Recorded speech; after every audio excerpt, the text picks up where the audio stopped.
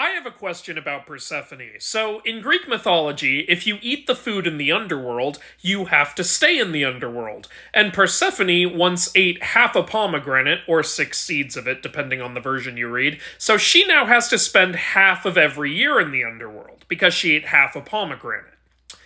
But during that half a year she spends every year in the underworld, does she not eat anything else?